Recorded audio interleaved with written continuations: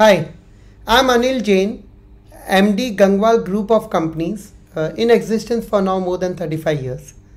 I'm a first generation entrepreneur and a chartered accountant by qualification. I want to share my views today on how we can enhance the collaboration and increase the convergence between nutraceuticals and pharmaceuticals to enable the reduce the disease burden in India. First, it's important to understand how medications and nutrients or nutraceuticals or supplements function in the human body. The term nutraceuticals refer to the range of products that could be natural, that could be synthetic, that primarily target health promotion and disease prevention.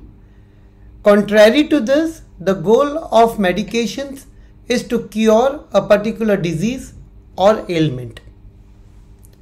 Nutraceuticals are being studied more and more, and nowadays many clinical studies are happening, and they even go up to the phase 3 of drugs. However, due to low investments in supplement studies, they are not being taken forward as a drug. Another important aspect is the lack of credible clinical studies. The subjects are very few in numbers compared to a drug study. Also, the bioavailability of many nutraceutical substances is another matter of concern. Manufacturers need to invest in drug delivery systems to enable clinically approved dosages to be delivered rightly. Also, proper controls have to be placed on nutraceuticals products manufacturing. This needs to be very strictly monitored so that manufacturers tend to take GMP very strongly, and there should be a proper monitoring by government authorities, and more than that, quality consistency has to be ensured. We can also work on co-prescribing supplements and drugs. This is something which I have been advocating for a pretty long time. For example, statins at 10 milligram level and above may lead to issues with the bone. However, a similar effect may be had with statins at 5 milligram together with, say, for stanol 3.5 grams. But again, no drug company globally is interested in doing clinical studies on the same.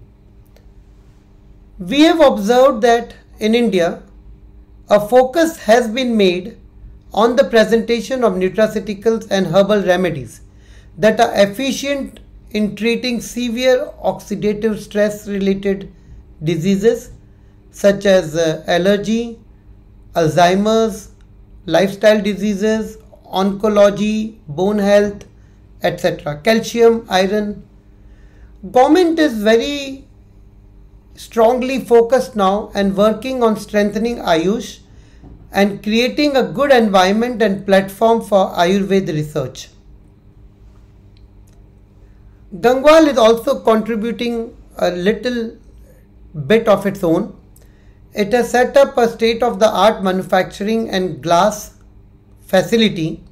Glass is Gangwal Laboratory Analytical Services, whereby we ensure the quality of highest standards. The facility has also been audited and approved by NSF. The objective of Gangwal Group as such remains to be innovative, to be the first to provide a solution to emerging technologies and have a noticeable impact on the fields of fitness, wellness and health. The aim of every stakeholder in Nutra is to strive towards achieving a drug status, thereby enabling a cure and not just the treatment with the least side effects. Thank you.